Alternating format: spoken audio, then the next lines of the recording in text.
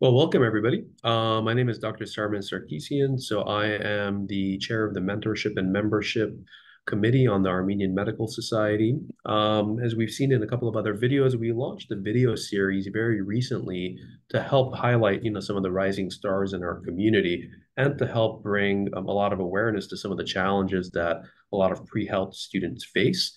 So we have a really nice lineup of students, and we've had really the luxury and the privilege to be able to interview them through their journey.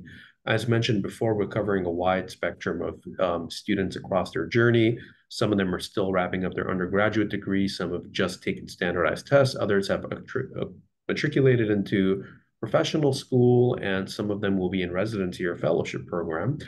So today I'm lucky enough to have Christian Dergazarian here. Chris, tell us a little bit about your background before we sort of jump into your journey so other undergraduates and students can learn from you. Of course. Hi.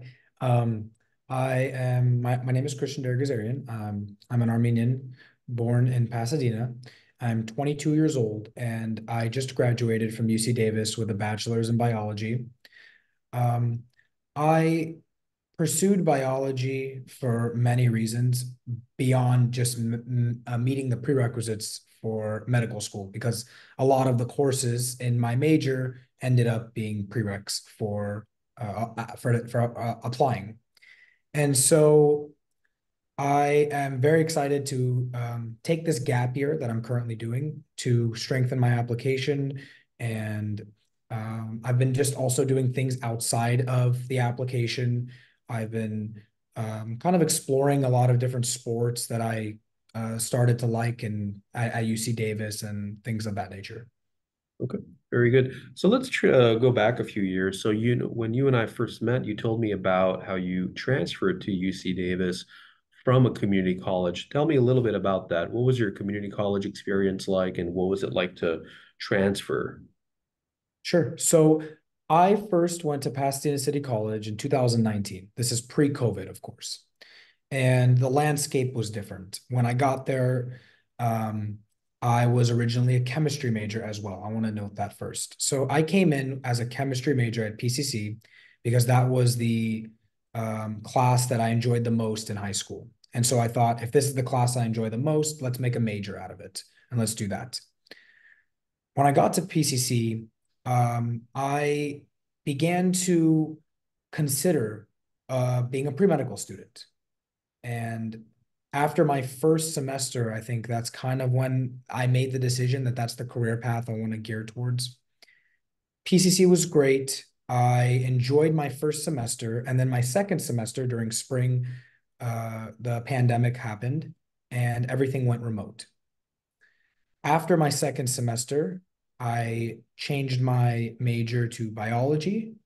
And that is when I basically decided to pursue this different major for many reasons, but primarily because the major itself encompassed a lot more of these, like, so the chemistry major did not have any biology courses, but the biology major had both the required chemistry courses and some biology. So yes, I was at PCC for 3 years total because when I changed my major, it added a lot of prerequisite courses, and I had to take one extra year to take those courses and then complete the transfer requirements from PCC. Yeah, very interesting. You bring up an interesting fact because I was also a chemistry major and I actually started as a history major at Valley College. So switching over was actually a tremendous amount of work. So, as you were aware, you had to take an entire, year and a half of calculus and then, like linear algebra, differential equations, calculus-based physics, OChem, general, biochem, plus all your, general head classes. So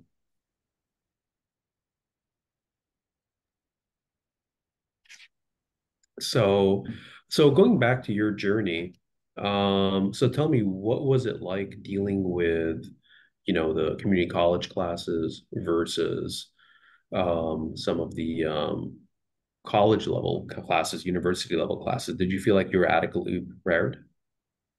Adequately prepared for UC Davis courses? Yes. I do. I feel like people sometimes tend to water down the difficulty of community college courses. They are very difficult. The content is rigorous, and I truly enjoyed having a small classroom size. I think that's the one thing that I really missed when I transferred to UC Davis. Having a classroom, even a biology course where you have 24 to 30 students total, you have a lot more time to discuss any questions you have with your professor, any concerns. And so my experience at PCC was great. I do feel like I was adequately prepared. The professors truly do show compassion towards you, and they really go the extra mile because you have this time where you get to spend to kind of meet with them, and they get to know you a lot better. So, yes. So, I remember when you and I spoke, we were chatting a bit about your grades, and you did exceptionally well. You were just shy of a 4.0. Not a lot of people can claim that. So, how did you maintain those grades?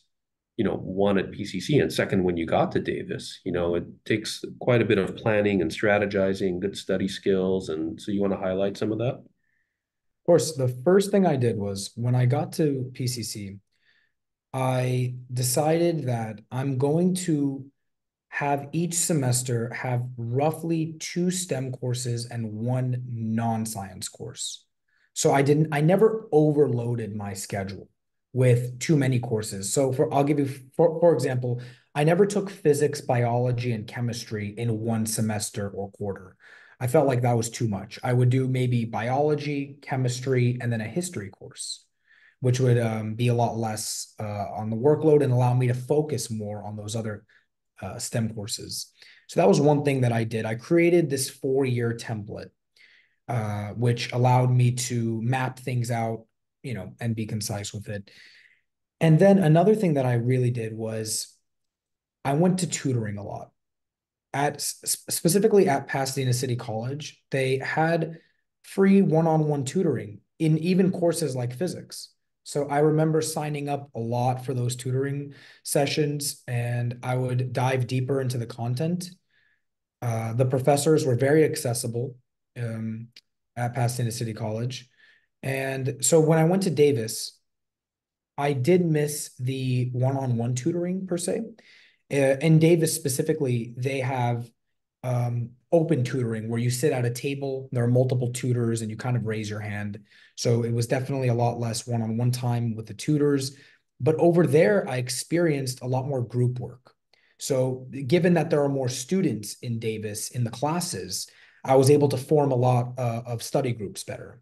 And I think that is what really played a vital role in maintaining my GPA post transferring. So maintaining a high GPA when I got to UC Davis was I created a lot more study groups. I had a lot more colleagues. And yeah, so that is those two reasons I can attribute to maintaining such high grades. So, and I think one thing for a lot of pre-health students who are transferring to keep in mind is that when you're applying to professional school, it doesn't matter if it's pharmacy, dental, medical school. If you're transferring from a community college, they do want to make sure you maintain your GPA. They do not like to see drops. So I think it's important for people to realize that the environment is going to change, class sizes might change, your peers might have different ways of studying. The material is tested differently. So the best thing you can do is not only get an amazing foundation, especially at a community college, as Chris mentioned, the class sizes are smaller. Pasadena College is probably one of the best colleges in California, perhaps even in the entire country. And Pasadena is a pretty well-off area, so I think it's a very well-funded school that it had that reputation. When I was going to school, I didn't go there in particular, but all these resources that Chris mentioned, I mean, one-on-one tutoring is exceptionally rare. At my school, we had a math lab. You'd have to kind of raise your hand to get help, but it was definitely not a one-to-one ratio. So I think having any of these tutoring labs available, you know what I mean?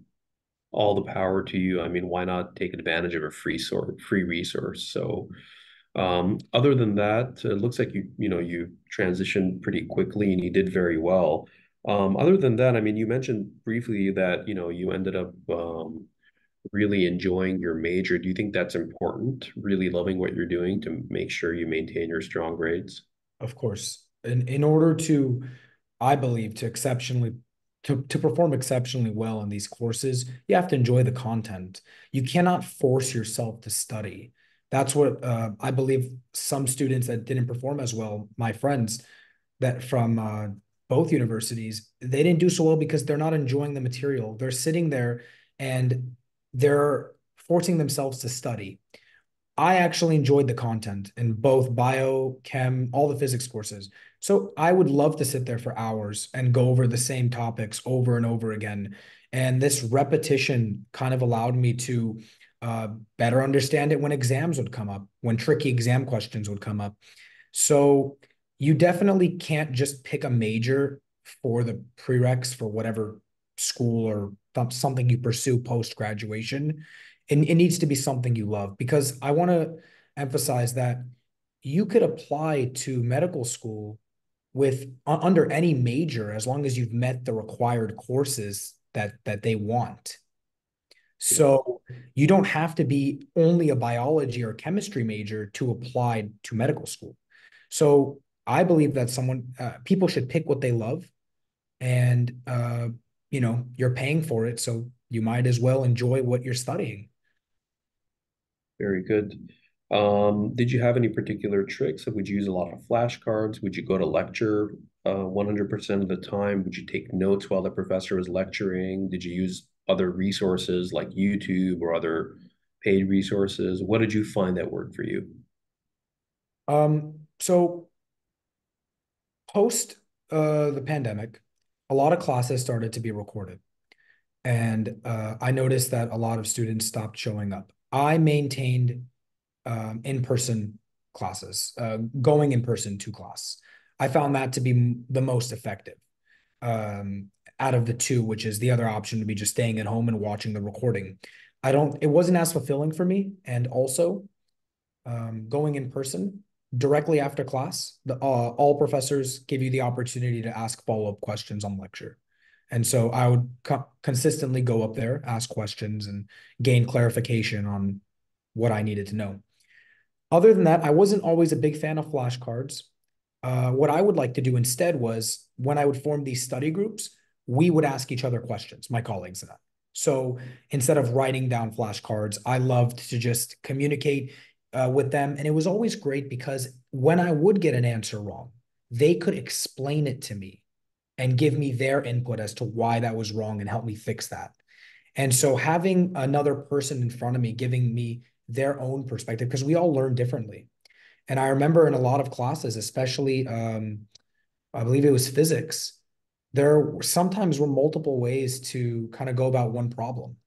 And so it was nice to have other people rather than just putting this answer down and reviewing that one way of solving that problem. It was nice to have someone else say, hey, there's another way how to do this. And this way works better. And so that was one thing that I really did. Yeah. That's not very common. So it's almost like you were getting an oral exam. It's not very common in the United States, but in other countries, they do sort of stand-up oral exams as part of graduating from college. You need to sort of be put on the spot live in front of a professor and answer questions, and you get graded. It's definitely not common in the US because it's very time consuming, and I just don't see how it would sort of fly here. So, but other than that, so you're kind of you're really busy with these exams. You're doing very well. What did you decide on, the timing of your MCAT? Yeah. So during my junior year, I still I transferred into Davis and now I'm here and I'm kind of getting used to the way it is. It's different than community college.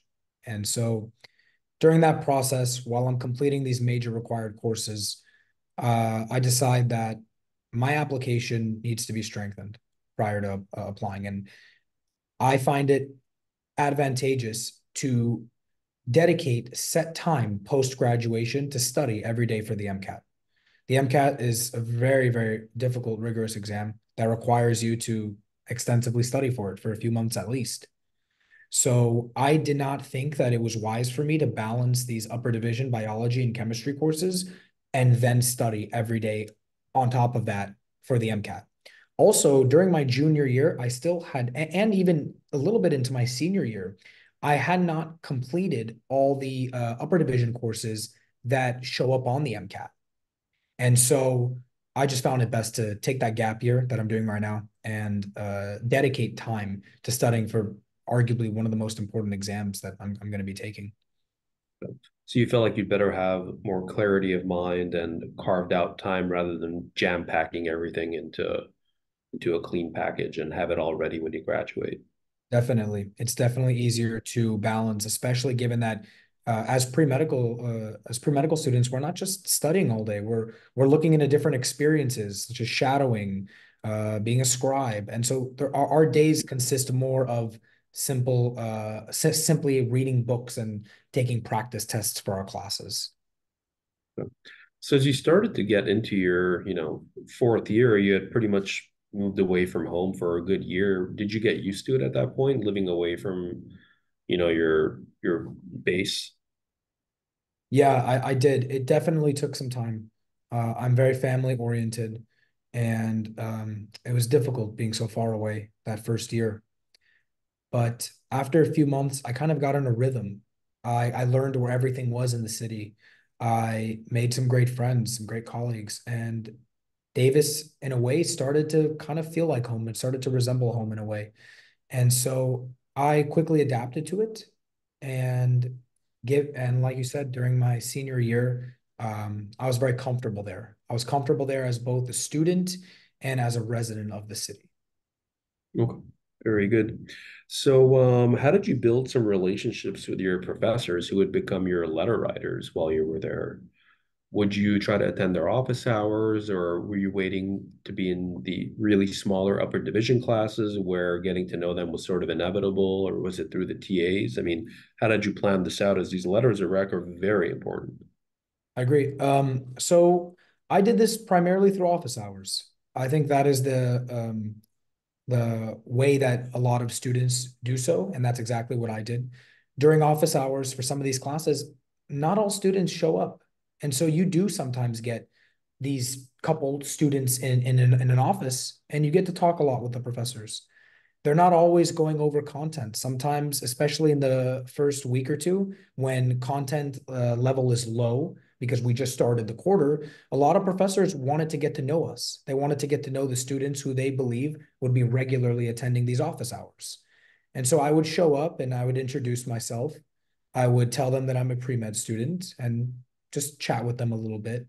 And then over the weeks, I would consistently go to office hours, asking them questions based on the content that we learned in class, but also getting to know them personally.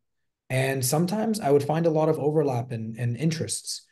It could be something as simple as a TV show that is currently popular, and just so happens that we both watch it, and it kind of gets them to know you a lot better. And so I think attending office hours was the greatest thing to get close with a professor, to really get to know them, and then inevitably for them to write you a strong letter of recommendation once you finish that course. Okay. How many visits would you say it took until they started to, acknowledge you as a person rather than just, you know, a generic number or just another student? Would you say at least five or six? I would. So if the quarter is 11 weeks and 3 weeks into the quarter, let's say you go to office hours twice a week, about six times before you start, they will remember your name and kind of know your face, remember something you said from the week prior, and just kind of go off that into another topic. And yeah, So at this point, have you already asked all your letter writers to write a letter? yes, I have, and I have received three of those letters as well. Are any outstanding, or you've only asked for three so far? I've asked for three so far, and these are the three professors from my universities. And I will be in the process of obtaining the other letters of recommendation in the following months. Okay. And just so other students are aware, it does take time to get these letters. how long was each one, would you say, from the moment you asked until the letter was finally uploaded? On average, probably 4 months, I would say. Four months. Yes, 4 months. I gave my professors a lot of time. I told them there is no rush, and this is why I started early because I did not want them to rush my letter. And I would explain to them when I'm applying and that they can take their time, and then they would set a date with me. Let's say 4 months into the future, we would they would say reach back out to me a week or two prior just to remind me one more time. But for two of them, they had it done within half the time that they said that they would do it in. Yeah. So the three that you asked, out of curiosity, were there a few more that were sort of on your radar, but you didn't feel as strongly about? How many would you say you sort of had on your top list? And then I probably had about six. six. Okay. There were four science professors that I was considering and two non-science professors. I kind of made a list and went down how much I've interacted with them. And starting in Davis, I actually kept a journal where I would write down what I would discuss with these professors. So I kind of referenced my journal and saw that for maybe one of them, I had a lot more one-on-one time. And I kind of based it off of what I wrote down, what I remembered, which I believed, which professors I believed interacted with me the most and knew me the best and could speak highly of me. And so that's kind of how I filtered it out to the three that I ended up asking. So, you know, if I think for the audience that's listening, you can tell from Chris's experience that it's quite a bit of dedication, you know, to have to go to office hours and be persistent. And, you know, perhaps that week you understood the material pretty well, but, you know, you should still go. It can still open up your mind. You can learn new things. It really shows that you're committed. So, out of curiosity, on some of these office hour visits, would it just be maybe you and 10 other people that were sort of the more consistent ones, or even a smaller group at that point? I believe it was even smaller. As far as Smaller, consistent goers went, it was maybe five or less. five Not a less. they office hours would get particularly packed about a week before exams. A lot more students would come in to clarify concepts before an exam, and then always after an exam, especially the office hours directly after an exam, almost nobody would be there. A lot of the times, the professors would consider canceling, but because not a lot of people show up, those are great opportunities to go there and clarify some concepts and have them get to know you a little bit better. Okay. So, you know, a couple of things that are a little unique about Davis compared to, say, for example, UCLA, where a lot of students go, is, you know, the proximity of their medical center to the undergraduate campus. What were some of the volunteering and research opportunities like there? Because, you know, at UCLA, for example, the hospital is essentially attached to the undergrad campus, you know. USC, for example, is different. The USC hospital, LA County Hospital, is not attached to the undergrad campus. So, any thoughts on that? Something There, to keep in mind? yeah, there were some programs. I discovered them a little late into my time there in Davis. I think the reason that happened was because I was so focused on getting used to the life of being there and taking upper division courses, kind of geared away from shadowing and volunteering for a while.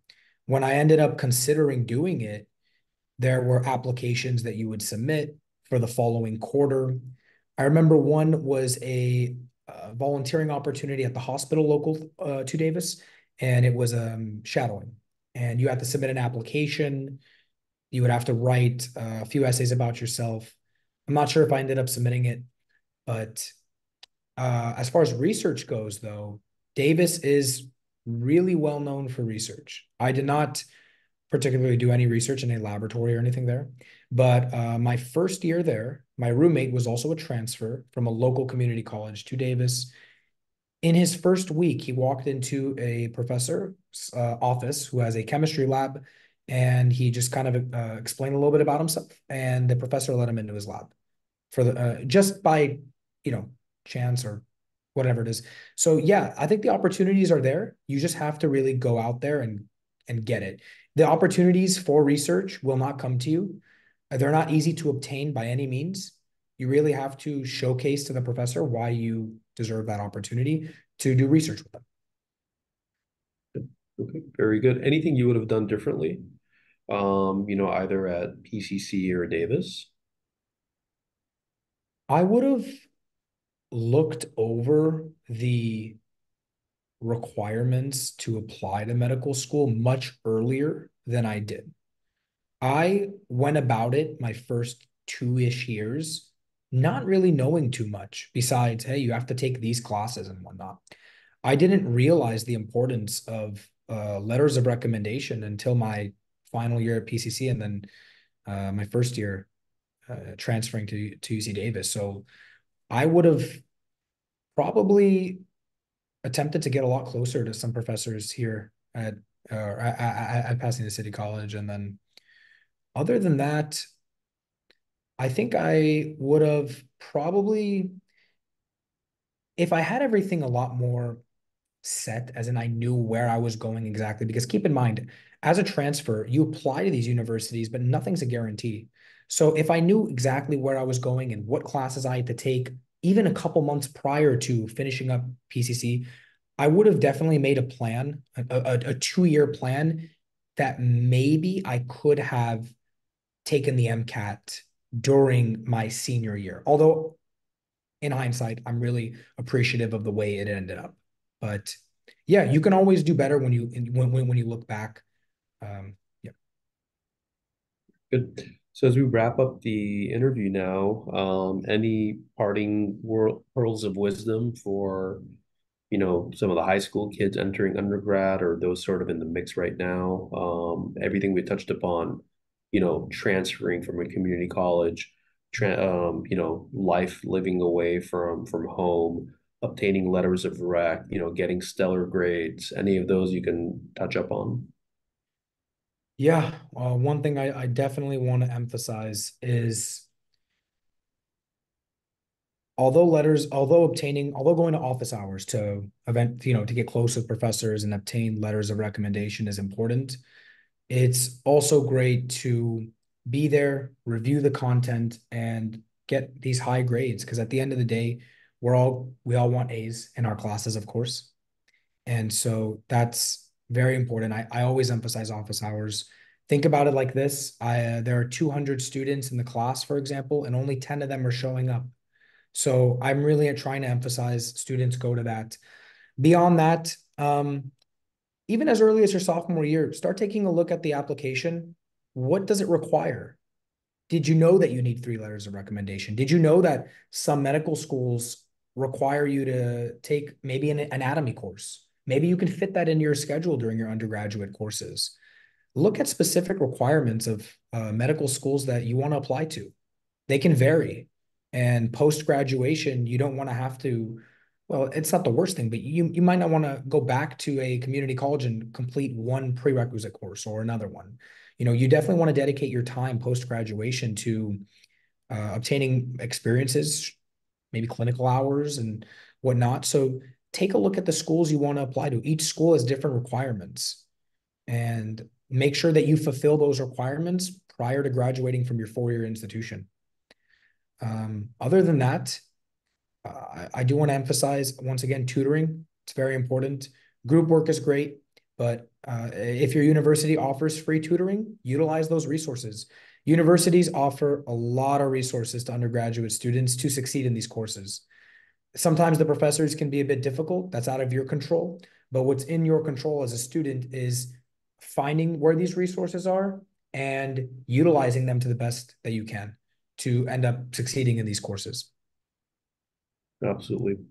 Well, Christian, we really appreciate your time, a lot of wisdom, and I think for the audience that listen, really pay attention to these strategies.